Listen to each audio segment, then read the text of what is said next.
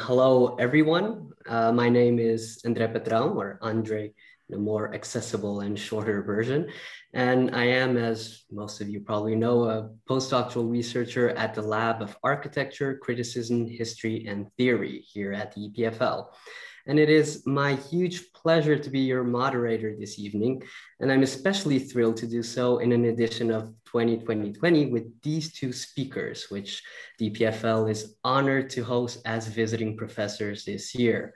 Professor Jean-Louis Cohen, who's teaching architecture of the Russian avant-garde, and Dr. Irina Davidovici, who's teaching Swiss cooperative housing, a critical overview. Both have been invited to give a small lecture of 20 minutes each, which will be followed by an additional 20 minutes, during which you, the audience, will be invited to ask questions and join an open discussion. Feel free to write your questions in the chat box during the presentation and the discussion, either in English or in French. We will begin with Professor Jean-Louis Cohen, renowned architect and historian. Professor Cohen has studied architecture at the École Spéciale d'Architecture in Paris and received a PhD in art history from the École des Hautes Études en Sciences Sociales in 1985. He since directed the architectural research program of the Ministry of Public Works, before holding a chair at the Paris Villemont School of Architecture, and then the chair of History of Cities and at the French Institute of Urban Planning at the University of Paris 8. In 1994, he was appointed professor in the History of Architecture at the Institute of Fine Arts at New York University. From 1997 to 2003, the Ministry of Culture of France entrusted him with the creation of the Cité de l'Architecture et du Patrimoine in Paris, which opened in 2007. His research has mostly concerned 20th century architecture and urban planning, particularly Le Corbusier, German and Soviet architectural cultures, and North African colonial conditions in World War II, and has taken the form of numerous exhibitions, namely at the Museum of Modern Art in New York and at the Centre Georges Pompidou, and also in the form of multiple books, most recently, published this year, Building a New World, a Mechanism in Russian Architecture. Professor Cohen, welcome. Thank you very much. Very happy to be with you, between quotation marks, to be with you today. And without further ado, I will, since time is really limited, I will go straight to the point. I've published in 2020 no less than 4 books. This is, of course, crazy. Some of these books take a very short time to do, others take years and years. The one I will discuss today, it took me some 5 years and is the first one of a series devoted to the work of an architect I'm extremely fond of, an architect I first met 40 years ago in 1981, Frank Gehry. And this book is of a particular kind. It is the first volume of a catalogue raisonné of the drawings of a man who arguably has transformed the practice of architecture in a major way. No wonder he was, for instance, featured in 1997 with this famous advertising campaign by his clients, ACHT and André, among the great thinkers of the 20th century, such as Picasso, Einstein, etc. So Gehry has reshaped or recast our thinking of what a house is, what a house should be, what a house can be, with his own residence in Santa Monica. He has also famously recast the very notion of what a museum can be, how it operates, what is its relationship to the city. So knowing Frank, I was really excited when the house of Cahiers d'Art approached me some 5 or 6 years ago to work on his production. Cahiers d'Art had been created in 1926 by Christian Zervos, whom you see on the right, and had published continuous issues on architecture, art, anthropology, etc., and visual culture from the 20s to the 60s. Caillada also published a catalogue raisonné of Picasso's paintings. So there was sort of house brand, which led when the publisher was rebooted some 6 or 7 years ago by a new owner. This led to a new policy in terms of these kind of projects. The first one was undertaken by my friend Yves-Alain Bois and deals with the work of Ellsworth Kelly in painting. And thinking about a possible architectural project, we, with Staffan Arenberg, the publisher, we decided that the only possible one was, besides Alvaro Siza perhaps, was Frank Gehry, since we were adamant at focusing on drawings, on architects' drawings, and not on computers' drawings or other kind of graphic evidence. So this is the origin of this book, which is weighs 9 pounds and is, as you see here, based on a sequence of 75 designs or buildings, which are discussed in all in their genesis, and which are documented by the study sketches, which were often relatively easy to find, as they had been kept in flat drawers, some very concrete here in the Gehry office, sometimes kept in tubes, sometimes had to be found in hundreds of tubes, which I had to go through during these years. So this is a small view of what the mine I had to dig through looked like in Gehry's office in Venice, California.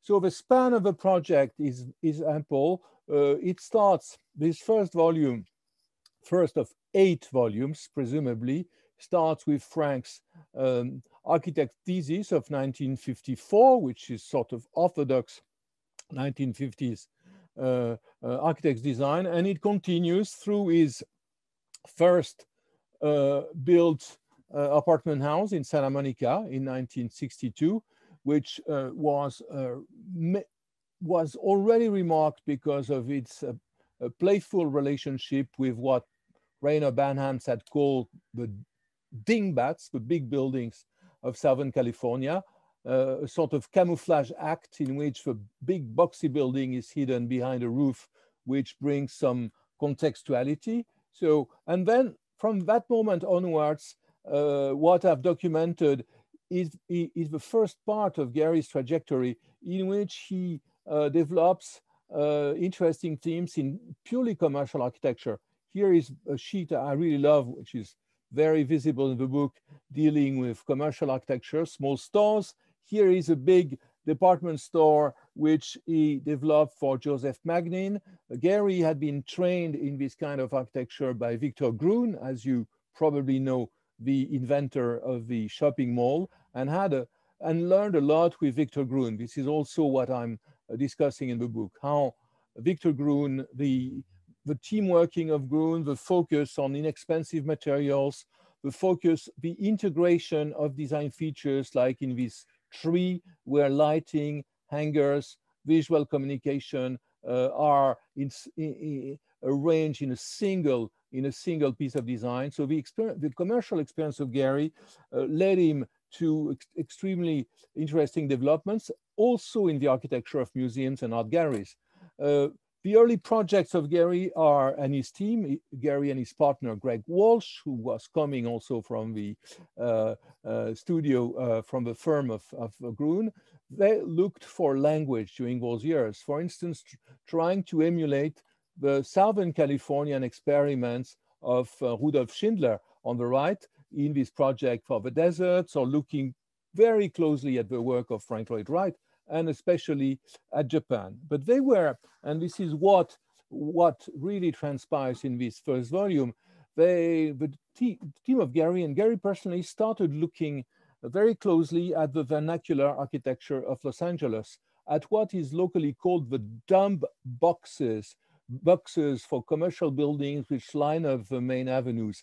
And this is the third project in which this particular Angelino language is rediscovered and in a way made elegant by Gehry in this commercial building. The following one is better known, the Danziger studio house and studio, also looked back at some modernist episodes, the work of Irving Gill on the right, but developed a still more refined language. And the study of this, the design of this project is really discussed in great detail in the book.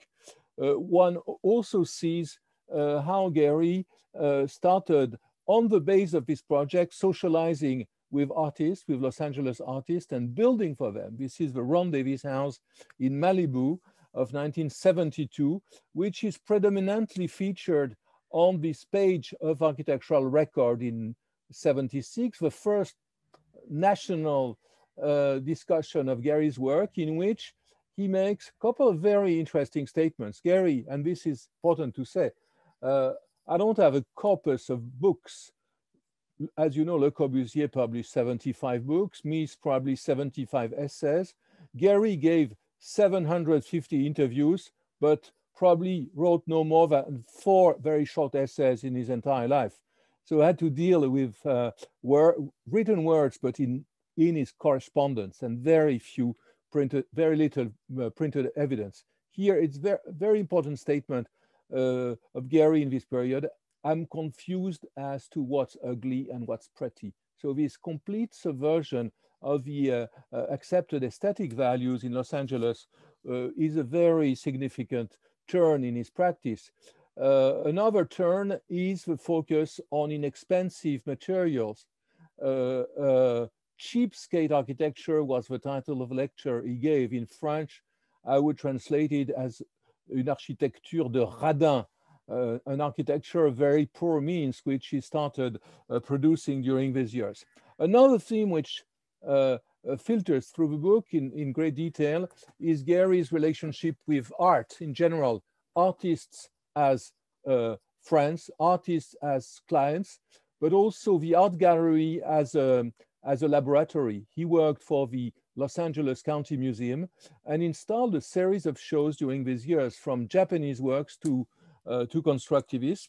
He also worked with some artists and failed to produce a significant work. This was the case of a project he worked on for Ed Ruscha, which went nowhere.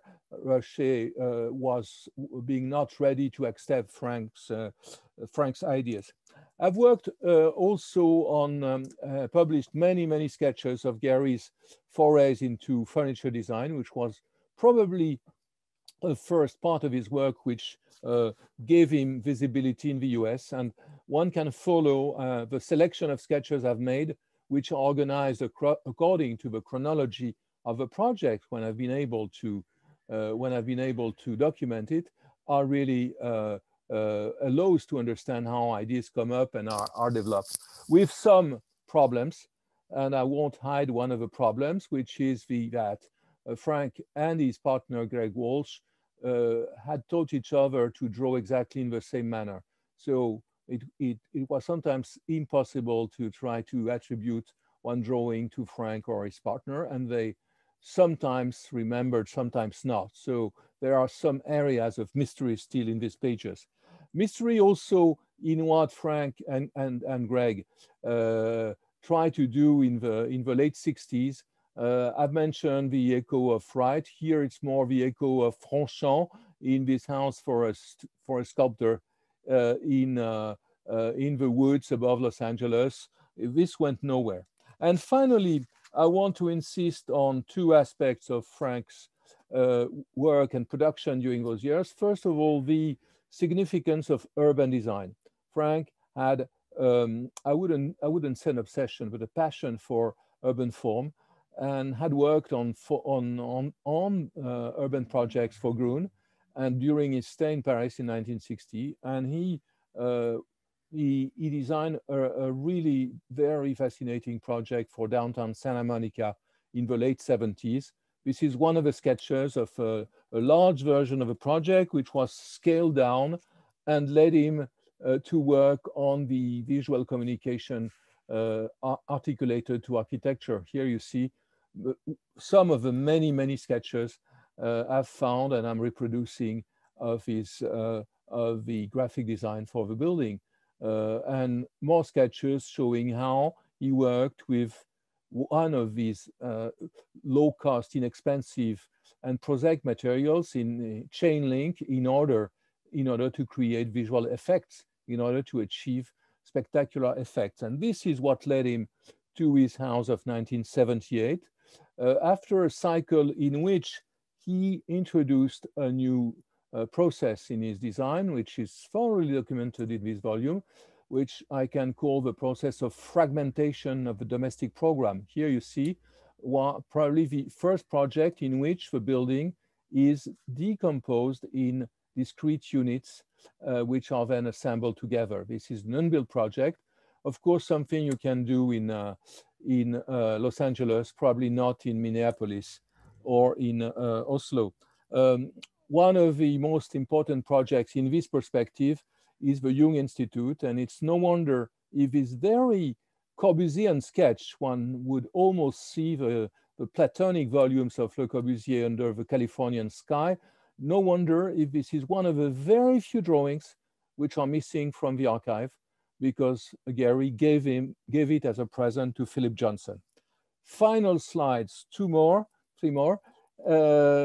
Gehry's house in 1978 came at the end of this process and became a manifesto of many sorts. I've found amazing sketches which Gehry himself had forgotten, in which, for instance, on the left, he tried to wrap the original bungalow located on the site into a palisade, into a wooden wall, which looks very much like Alvar Aalto's exhibition pavilions of the 1930s. And then we see how the more complex volume developed out of it. So I'm making many points about this house in the book, which need to be read to be understood.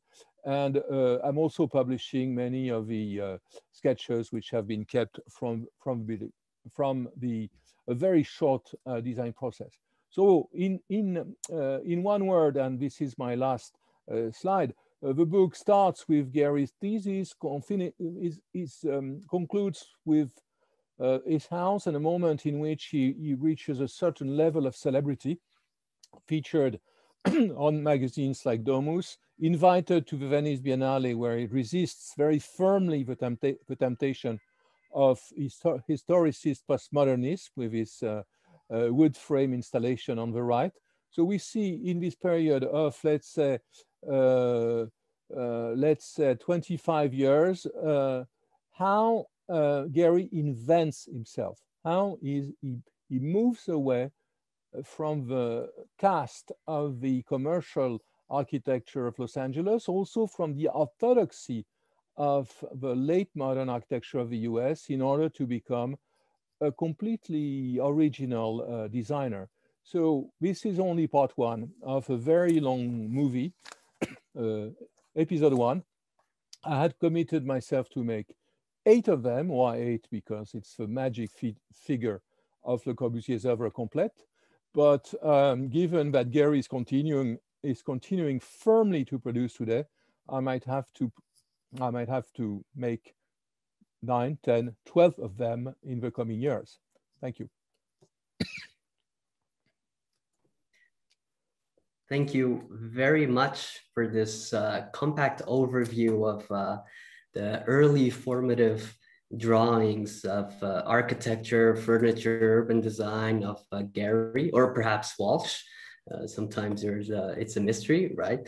I'll be very curious to see how this might interact with our next presentation by Dr. Davidovici, senior researcher at the GTA Institute in ETH Zurich, where she leads the doctoral program in history and theory of architecture.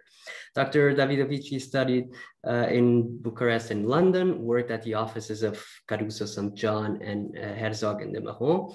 And before completing her master in philosophy in 2009, later she went on to complete her PhD in history and philosophy of architecture at the University of Cambridge. She is the author of the book Forms of Practice, German-Swiss Architecture from 1980 to 2000, published in 2012 and republished in 2018, and editor of Colconery, Alan Colcon and Bricolage to Myth in 2015. Last year, she obtained her habilitation at ETH with the thesis Collective Browns, Housing Estates in the European City from 1865 to 1934. And her research straddles urban housing studies, commons theory, and architectural history and criticism. Dr. Davidovici, please welcome, and we're looking forward to your talk. Thank you very much, Dr. Patrão. Let me first say how delighted I am to attend this event. I think it's a wonderful format, and it's a very nice initiative of Archizum that I appreciate a lot. Let me just share the screen.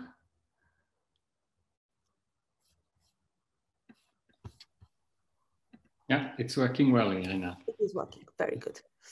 So the provisional title of this and the connection perhaps to Professor Cohen's earlier presentation is historical work in and on architecture, which is actually a quote from a keynote that he gave at the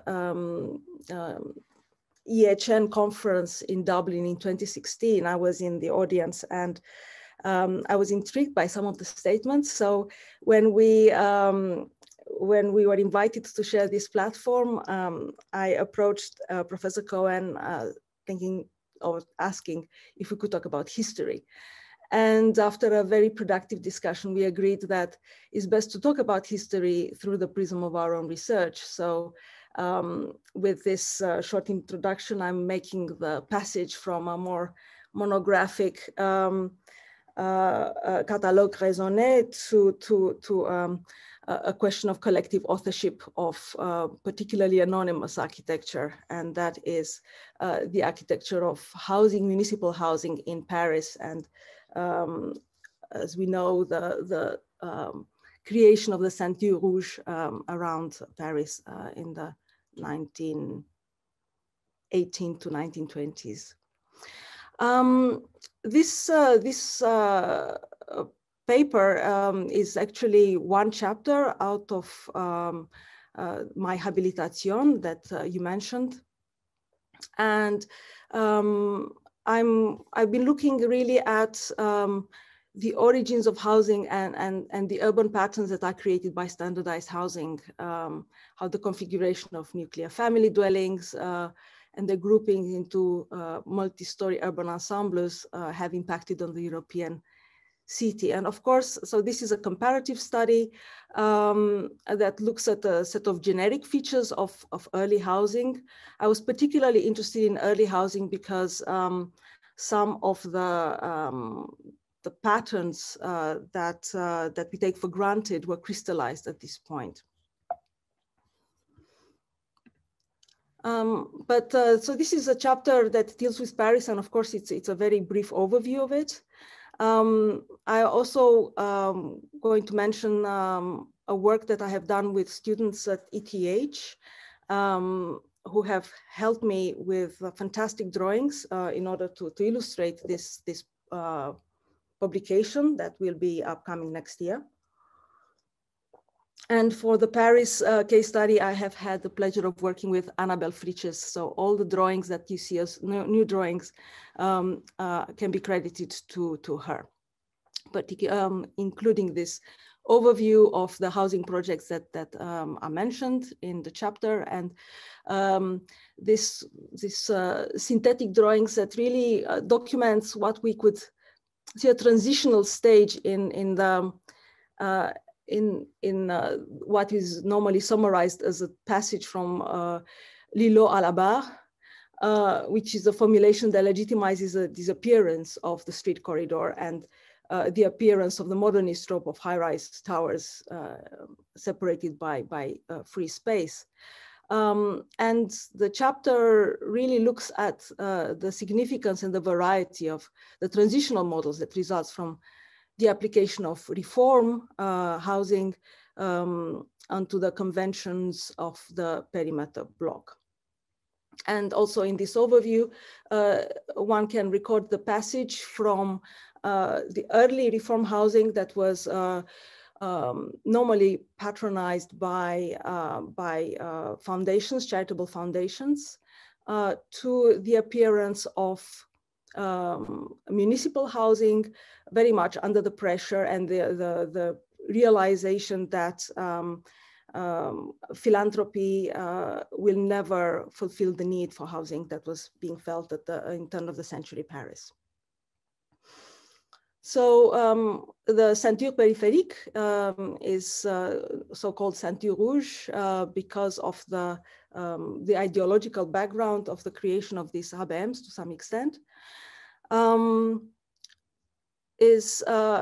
Presents a set of very, very particular housing formations. And if I have to advance a hypothesis about this work, is this what I call here the Haussmann's long shadow, how these buildings decades later are strangely redolent of the same formal range of Haussmann's Paris, and oscillating between standardization and repetition on the one hand, and a kind of aesthetic ambition and civic ambition on the other.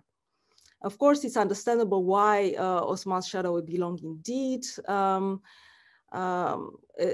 The sheer scale of building in this time is staggering, and particularly the streets that are built at this time that act very much as a caesura in the fabric of the city, and they have been read as a traumatic act on understanding the city and the collective imagination around Paris. So what else Haussmann brought in his wake with these streets and big boulevards and axial urban compositions was, of course, a standardized townhouse, which for the first time acquires the atmosphere of a mass-produced object that contributes to the visual cohesion of the city. And against this impetus of towards the rationalization of Haussmannian Paris, in subsequent decades grows slowly a counter-current of individualism and organic form making, certainly associated with the emergent Art Nouveau. And Louis Bonnier's street perspectives, looking at how the standardized blocks of mid-19th century Paris can, with the revision of urban regulations in 1902, become much more open, become also much more hygienic because there is more access to air and sunlight. So there is a break with the 19th century city, but at the same time it's also highly rational and pragmatic. Then the model for the standard ABMs that are created in Paris crystallizes from two important prototypes. The first is created by Auguste Labussière for the philanthropic society Le Groupe de Maisons Ouvrières, GMO Domenil, Immeuble Domenil, which, as you can see, is very much embedded in the fabric of the Haussmannian city. It's a perimeter block that is accessed through one point controlled by a concierge. The second is a landmark project of Fondation Rothschild on Rue de Prague. And what you see here is once again the îlot of the created through Haussmann's works is preserved. The building goes all the way to the perimeter of this îlot, but at the same time it creates new breaks into the frontages. So there is already a tentative sense of breaking away from the pre-established order.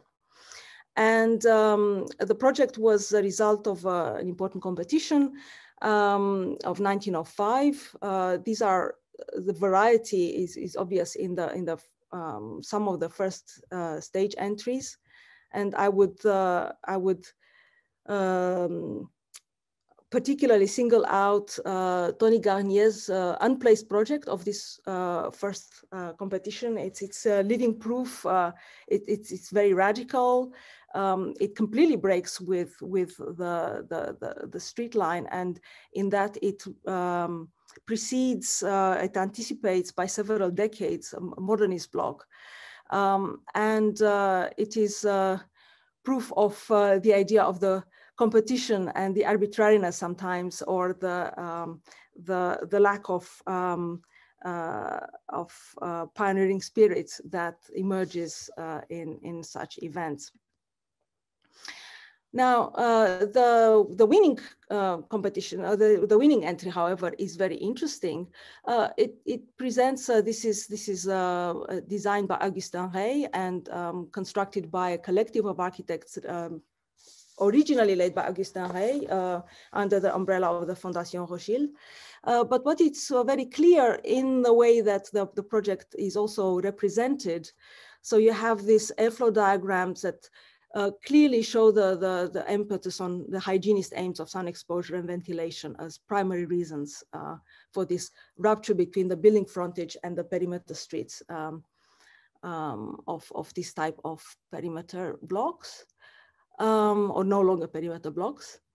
And another notable project of 1913, this is Auguste Labussière, so the same author as Immeuble Domenil, which creates this ensemble en rue de Saïda under the aegis of the same foundation, now has been renamed Fondation de Madame Jules Le Baudy, since the anonymous donor has been revealed as being Madame Le Baudy.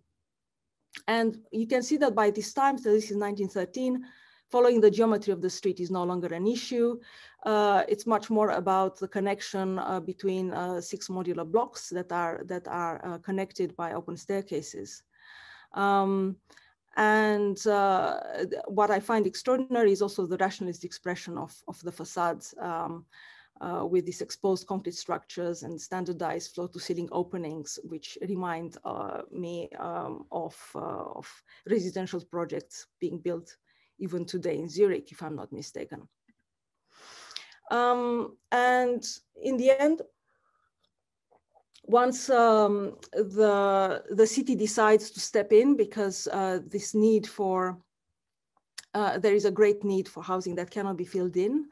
There are 2 concomitant competitions organized by the city in 1912 on 2 sites, Rue Henri Beck and Avenue Émile Zola, which result in typification of dwellings.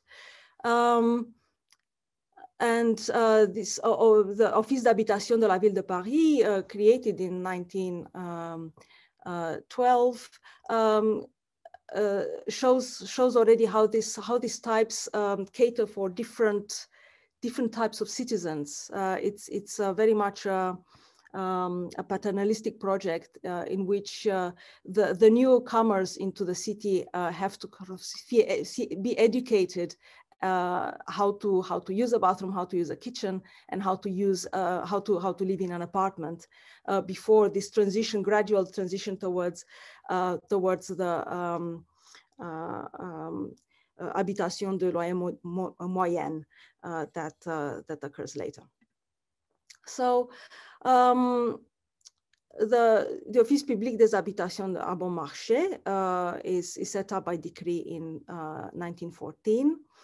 And it focuses its energies on this very significant area of the city that is freed up by the demolition of the city's fortifications, following by a master plan by Louis Bonnier and Jean-Claude Louis Forestier, which show a conflict between unified expression and and the reality of piecemeal development. This is a detail. This is a detail on the south part of the city, and it shows clearly how this HBM and sort of affordable housing and mid-range housing are oriented towards the city, towards the center of the city, and they're seconded by a very wide swathe of green space. So this area surrounds the city, and it makes full use of the experience and knowledge of the early experiments that we've gone through. I'm just going to point one out, the Cité Montmartre and the Square Marcel Samba. So here we deal already with the work of a collective of architects under the aegis of the OPE de la Ville de Paris. This is a detail of the same building with a combination of motifs that also reminds of the building regulations that we discussed earlier, and a section showing clearly the structure of the housing en redans, meaning having this comb-like structure that allows courtyards to be formed. And in relation to the fortifications, so there is a very strong sense of this very dense, actually quite sort of very strongly grouped together groups of housing that have a very specific expression. And walking around, I was very struck by how they managed to evoke the standard block of Haussmann's Paris and its geometry, also in dealing with this very definitive break that they do in opening towards this area of the green space at the back towards the periphery. So it feels like the Haussmannian Paris is very close behind. So to conclude, I'd like to return to this idea of the historical work in and on architecture, and perhaps open with these reflections the discussion and the question to Professor Cohen. So I will quote from this conference that I mentioned, or from this keynote that he gave, when he says, and I quote, "Historical work on or in architecture operates in a multidimensional space, applying knowledge and methods developed by scholars working on art, technology, ideas, territories, and societies." So how can it be called architectural? Because it uses architectural concepts, but what are these concepts? Are they real concepts in the scientific understanding of the term? It is time to reopen a conversation on this problematic discipline. And the discussion follows with a critique of a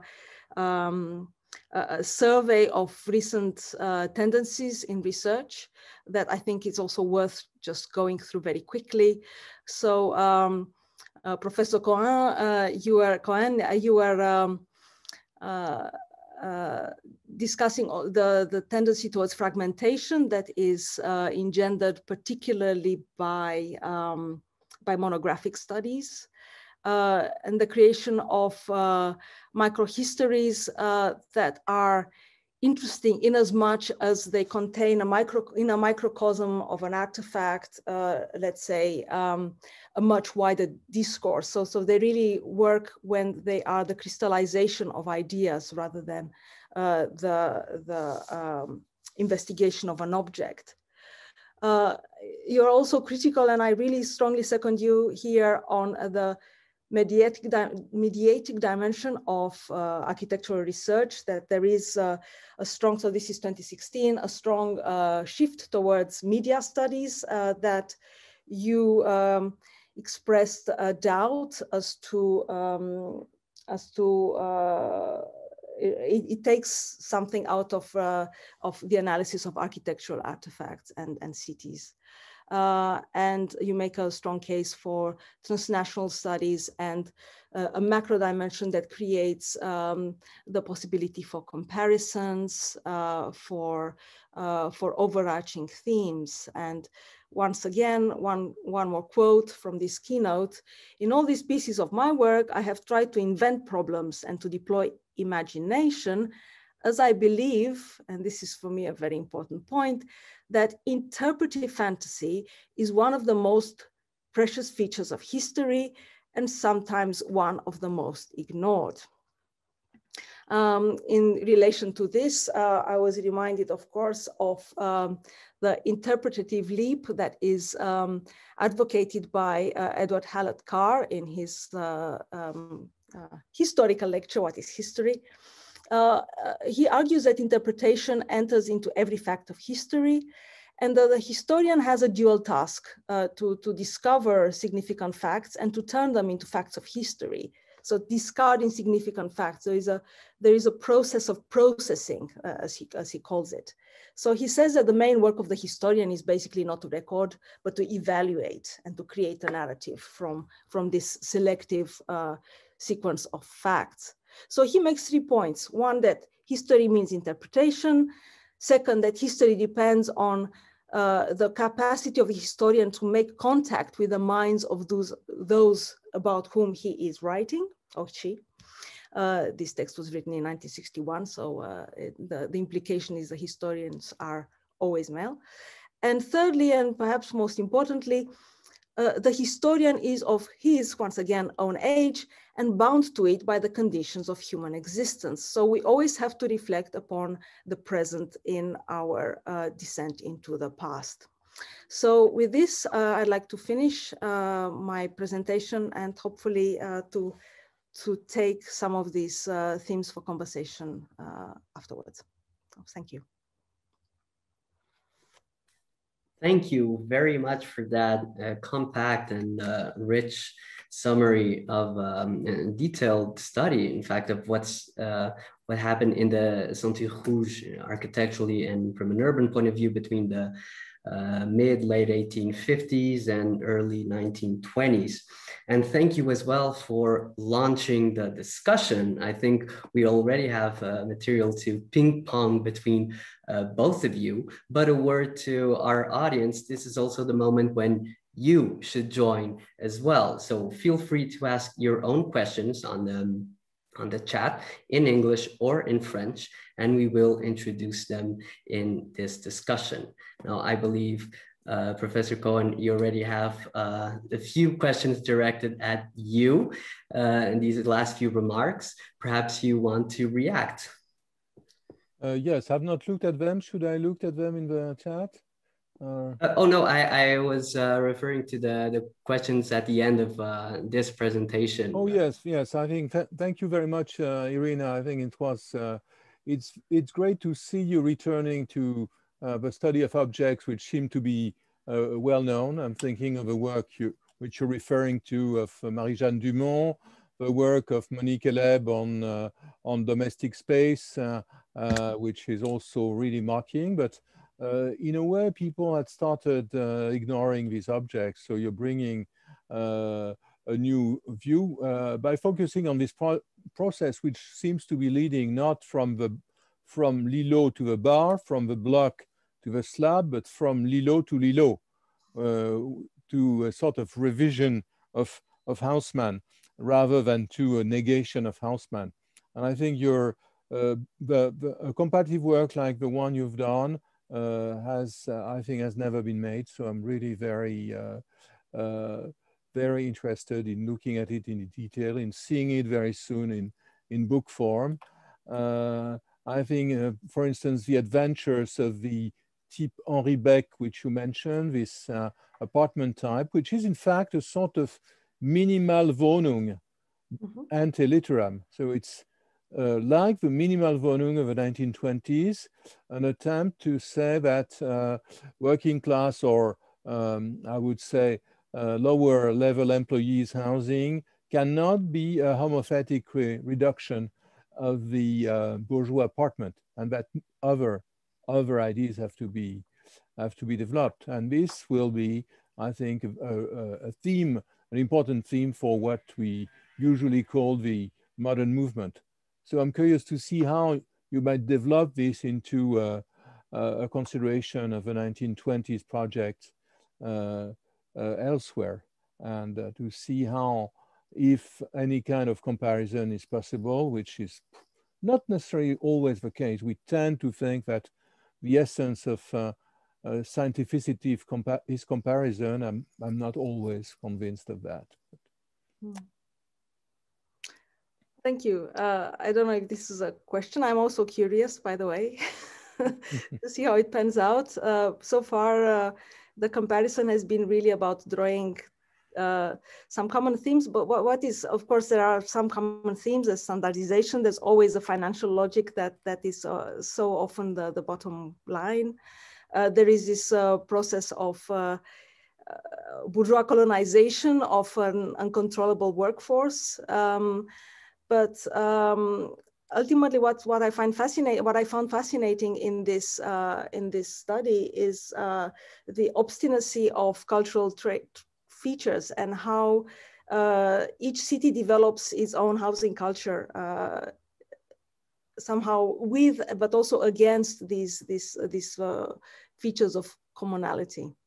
Yes, and anyway, I think the question of the continuity or absence of continuity with the radical architecture of the 20s is significant. Le Corbusier famously considered that this belt of red brick buildings, ceinture de briques rouges, was 35 kilometers of shame. This is what he writes famously in 1937. So he was firmly opposed to it, yet I think deep inside his design, there were some echoes of that kind of domestic culture, which he absorbed. So how was, after all, what is remarkable, you're working on other building campaigns from Frankfurt to Vienna. More than 30,000 housing units were produced in less than 20 years. So this has never been equal since. And I think also what one should learn is how the challenge of quantity, in this case, changes quality.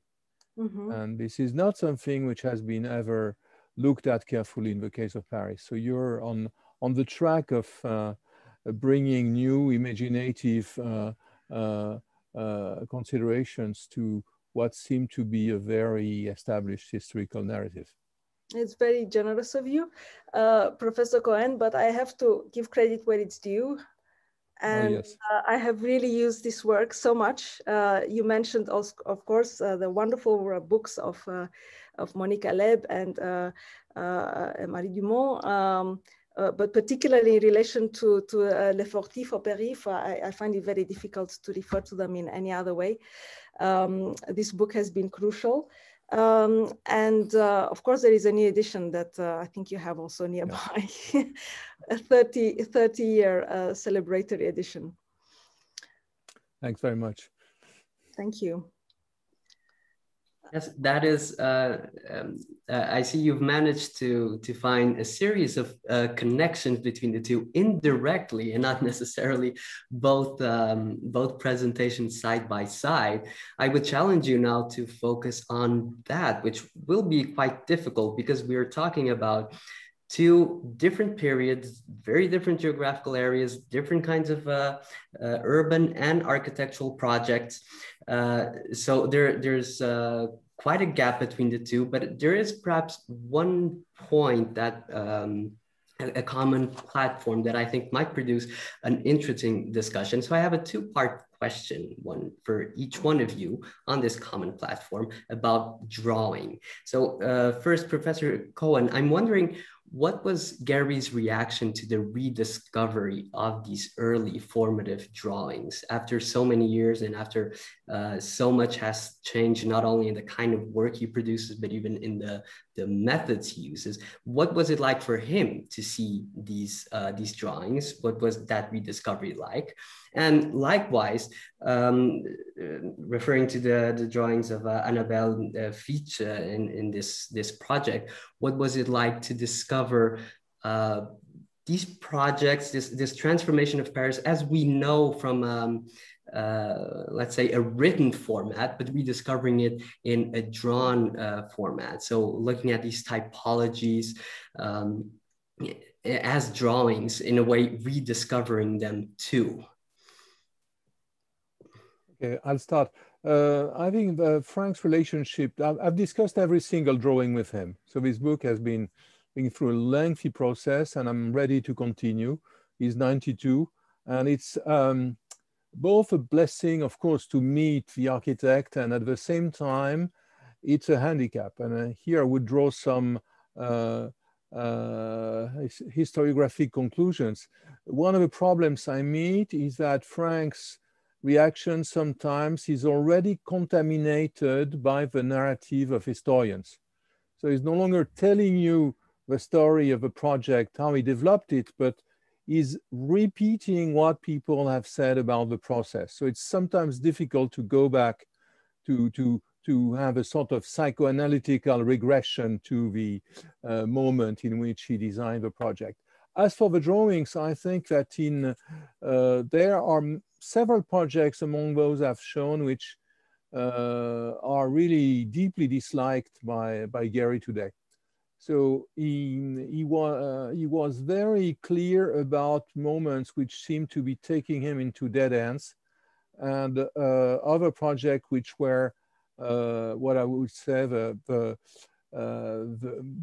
germ of something different. So I like the freedom he has when he looks back at his work, and he's not frozen in a narcissistic posture.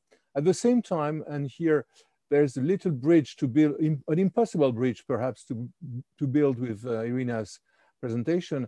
Gehry was trained in the early 50s by leftist architects at the University of Southern California, by people who were really engaged in social ideas and social discourse. But at the same moment, social housing was banned as being a sort of red conspiracy against America.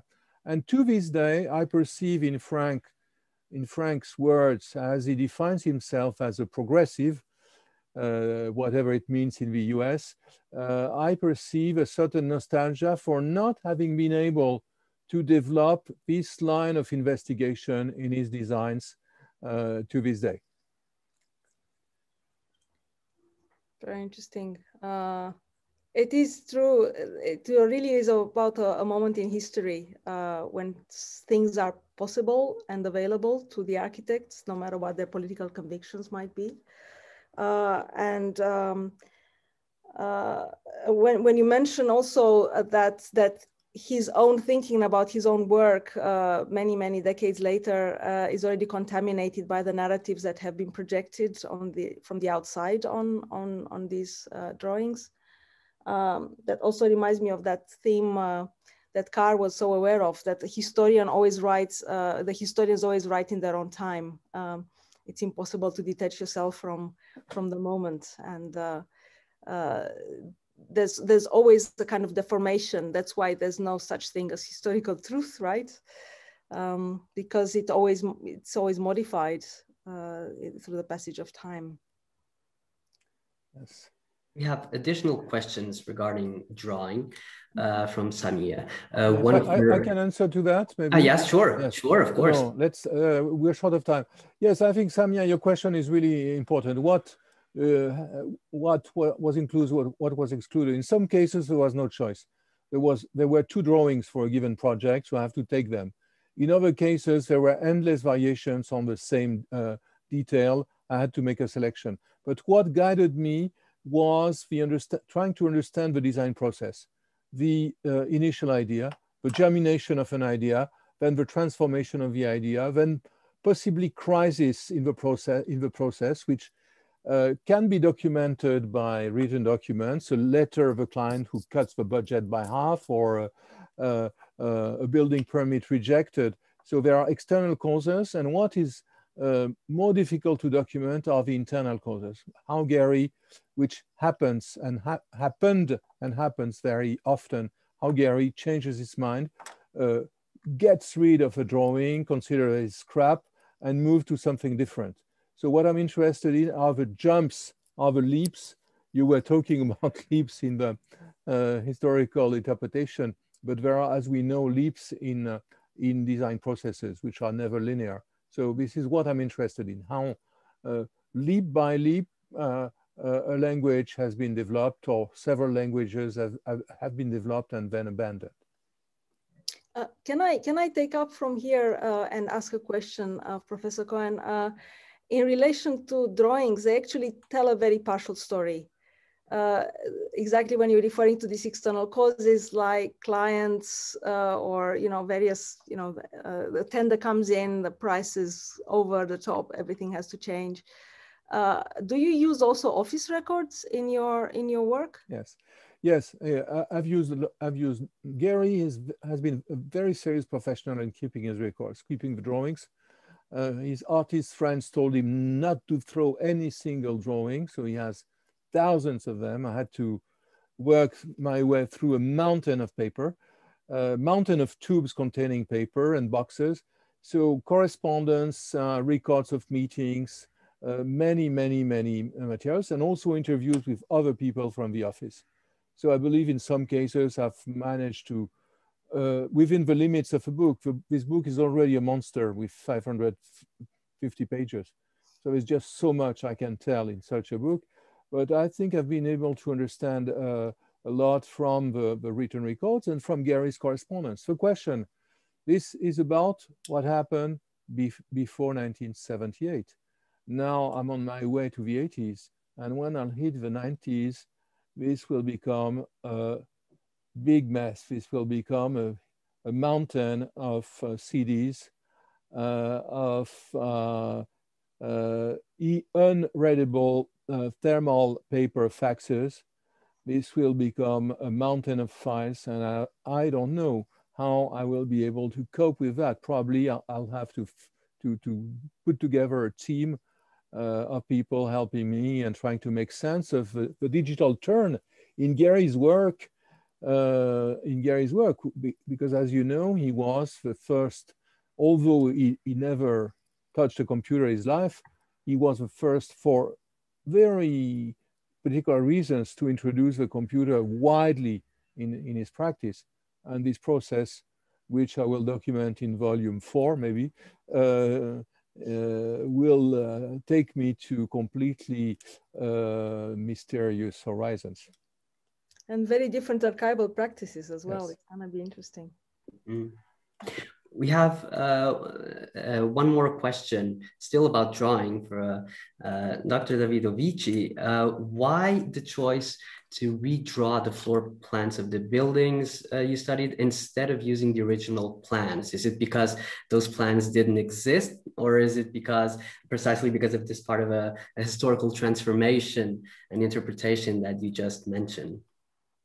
Well, I have to give a sadly pragmatic rather than conceptual answer to this. The books that I have used for information, because I have based my research mostly on secondary literature, as you could see, have terrible production values. Often, actually, Professor Cohen's book, De Forti for Berif, is a happy exception. There is another book, Oega, Pour tous les étages, or À tous les étages, by Jacques Lucan, that also has the same superior production values. However, many of the books that I found have reproductions that are really at the level of photocopies.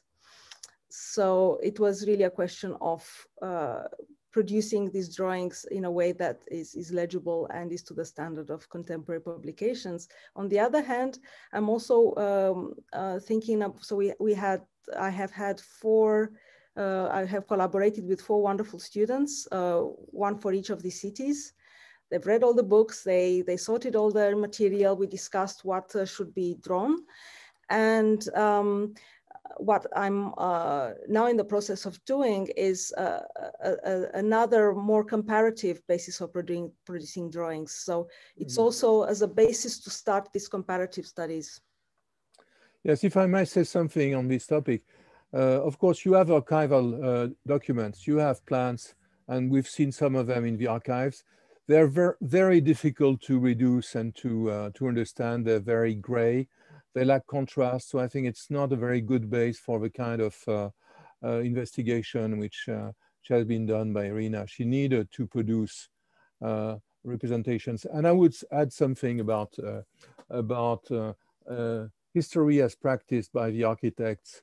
There is a big difference, which is with history practiced by art historians, which is the ability of architects to produce representations which are not only illustrations, but become the very material of research and interpretation. And in my case, for Gary, it's absolutely pointless because the originality of the document is the project.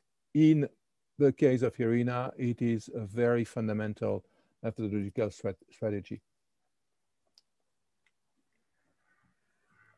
Well, thank you very much. I think we should wrap it up to really fulfill the name of the event 2020.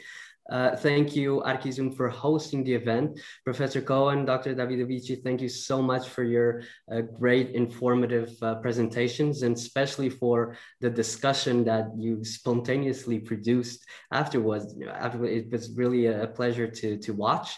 And for the audience, thank you for being here. I hope you enjoyed it as much as we did. The last session of 2020 will be between Professors Véronique Patrão and Sébastien Marot. Will take place on the 11th of May at 6:30. I hope to see you then. Thank you very much. Thank you.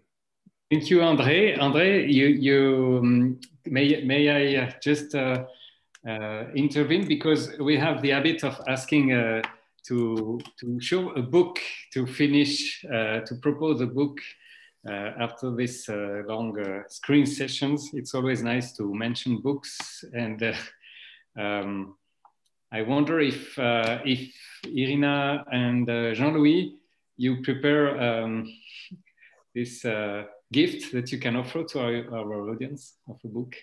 Well, first of all, as I've shown once, but if I could show two books, that would be great. So this is one of the books, and of course there's going to be a new edition coming very soon, and finally reorderable. So I'm very happy that I won't have to rely on a library copy anymore. But also in the same spirit, and to recall the scholars who wrote about housing in the 70s and in the 80s and in the 90s that are often forgotten now. There is a wonderful book that I found very, I bought it secondhand, also an old copy book, 5% Philanthropy by John Nelson Tan, that looks at much of the housing that's disappeared in London, which was of course in many ways a model for also what happened in Paris and in the rest of Europe. It's just an homage to the scholars of anonymous architecture that I'd like to leave today. Well, as for me, I will go into the direction of what I would say architecture and class struggle, architecture and the people. And I will show you the last book which I've received, which is on the top of my pile, which is the catalog of a current exhibition at MoMA, Reconstructions, Architecture and Blackness in America. And I think it's a memorable event to see the Museum of Modern Art, which was a bastion of highbrow and establishment culture, to be finally forced to open its galleries to an alternative view of America's architecture in the past 2 centuries. So the show has been curated by Sean Anderson, who's a curator at the museum, and Mabel Wilson, who's a remarkable historian teaching at Columbia on African American architecture and other aspects. So I think this is really a milestone. It's a change of orientation, at least in in the history of North American architecture. And I wanted to salute this, this moment. Well, to my list of thank yous, I have to add these contributions as well. I hope everyone took note. You have reading material until we meet again for another 2020 on the 11th of May. Thank you very much, everyone, and see you soon. Thank you. Thank you very much. Goodbye. Bye. Bye.